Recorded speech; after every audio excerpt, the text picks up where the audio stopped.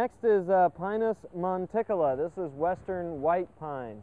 So western white is native to native to Oregon, Pacific Northwest, and it's the counterpart of eastern white pine, Pinus strobus.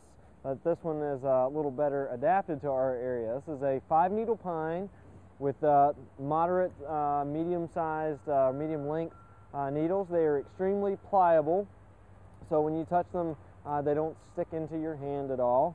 And the sheath at the base of the needles, of the base of the fascicle, it's almost non-existent. So it does produce one, but it quickly is lost. And so generally on the plant you won't see much of a sheath. Also has quite large cones that you see here.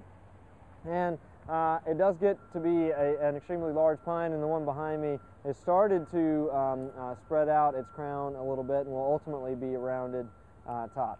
So that is Pinus monticola western white pine.